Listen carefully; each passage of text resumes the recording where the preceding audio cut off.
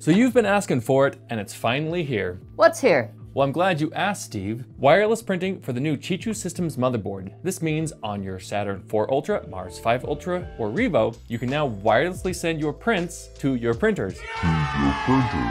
And what's even better is that you can actually send them after you've sliced them. But that's not all we've added to the new version of Lychee Slicer 7.1. We've added a lot more features, which I'm about to cover over in this video right now. So let's get to it. So first, let's talk about what's new. What's new is a couple new printers, being the Anycubic Mono M7 and the Anycubic Mono M4. And as I spoke about earlier, we've added the new Chitu Systems protocol, so now we can support the wireless systems for any new printer that comes with the newer Chitu box motherboard. So if you click on 3D printer and then go to the printer with the Wi-Fi, click on the gear right here under Ethernet and Wi-Fi. This is where you can connect it to the 3D printer. It's also where you can upload a file. So if you click on this thing right here, it'll pop up the menu, and then I can directly select the pre-sliced file and send it to the printer. And you can even choose the option just to upload it or to upload and print.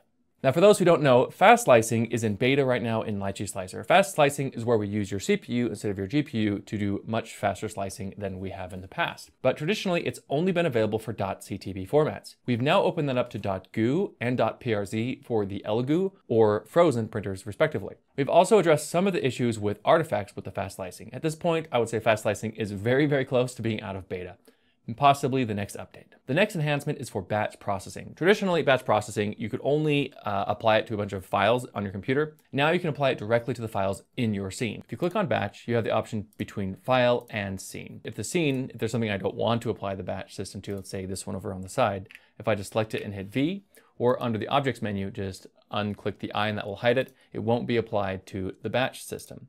And under here, under scene, you can see all the options you have here. If you just click on run batch, it'll then run all these options against any file that's on the scene that's visible, and then you can export and save them as you wish. Now this one's pretty exciting. We can support Bambu printers, and we can support exporting in .3mf. If you know what that means, you've got some exciting times for you with Lychee Slicer, being able to do some pretty cool stuff with the Bambu printers. This is going to make better integration with things like the thumbnail management, calibration, and accurate print times, estimates, and weights. Now here's one that a lot of users have really been waiting for.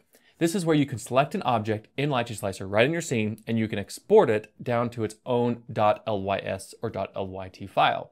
This way you can break apart your scenes without having to, well, go through a rather unfriendly process. This should really help out for those who have lots of files in a single scene and want to split them up. I'm one of those people, so I'm kind of excited about that one. So you can see here I have the Saturn 4 Ultra build plate, and it's just a little bit too small to fit this entire dragon.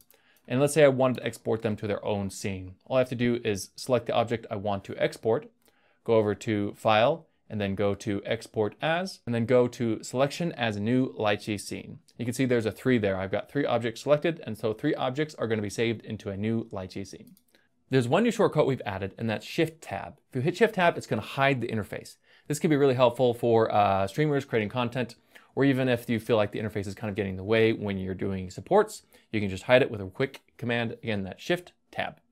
That's the end of the things we've added. Let's talk about the things we've improved. So one thing is Save As menu. We've kind of just simplified the Save As menu. Now when you go to Save As, you're going to have .lys and .lyt. That's it. The other options have been removed, as there's really no need for them. These 2 options are amazing. If you're not sure the difference between the 2, .lys saves the models in the scene with the file. .lyt always refers to the .stl, or the original file. I would use .lyt if you have large scenes, a lot of files, let's say you do a lot of pre-supports, and have it always point back to the original file. That's generally the best for those, but for people like me who don't do that, I mostly save everything in the .lys as a nice little contained package.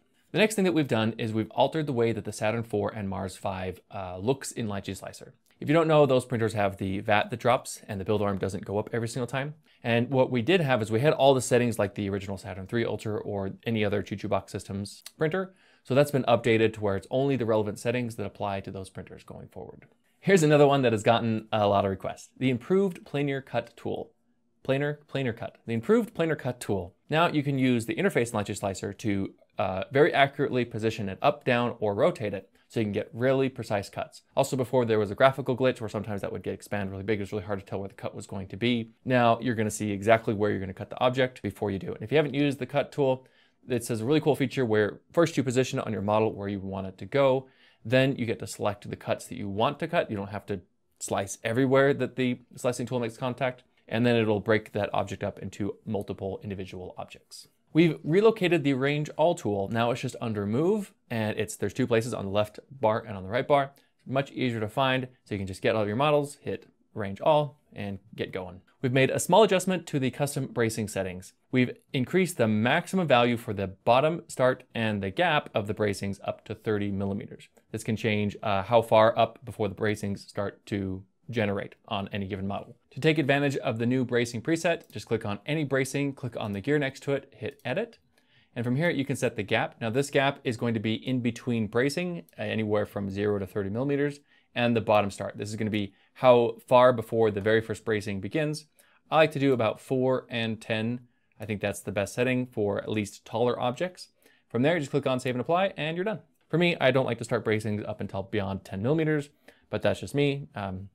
Do what you like. We've improved the folder suggestion when you're importing or exporting files. Lychee Slicer will now remember where you left off. So when you open it up, it's always going to open up where you left off on either activity. We've also made it so the gradient overview found under the gear in the top right can now be turned on, off, set as checkerboard or gradient, and it's available on the layout, preview, and export scenes. To finish up, let's talk about things that we've fixed. I've already mentioned that we fixed the geometry issues with fast slicing. We also fixed an issue with VoxLab printers. Those will work great with Lychee Slicer now. And the last thing is we fixed some of the batch tool functionality with suffixes and prefixes. Also, we addressed an issue where you had to select the output file on every single file. This should streamline the process, saving you quite a bit of time. That's it for this one. Of course, we're going to keep doing updates like this. We really want to make Lychee Slicer as best as we can. And if there's anything that we missed, make sure to head over to the Lychee Slicer Discord and let me know if you haven't already, because as you know, I absolutely love hearing your feedback and complaints about Lychee Slicer all day, every night, on the weekends, and on the holidays, and always, forever. Definitely. No, I really do. They're great. They help us really understand which ones we should work on, which ones are affecting our customers the most, versus which ones, are affecting us least. We have only so many man hours we can spend on these kind of things. We really want to make sure we are focusing on the right things that affect the most customers, or at least affect you the most, that cause you the biggest heartache. Our goal here really is to make Lychee Slicer the best slicer on the planet. And with your help, I'm pretty sure we can do it. Now, being a bit of an engineer myself, I'm always a big fan of these It's Fixed type updates. If you'd like to see more of these, let us know in the comments below. Also remember to like and subscribe to our YouTube channel, as well as our other social media, and join us on our Lychee Slicer Discord if you have any more questions. Thank you for watching, and have a good day.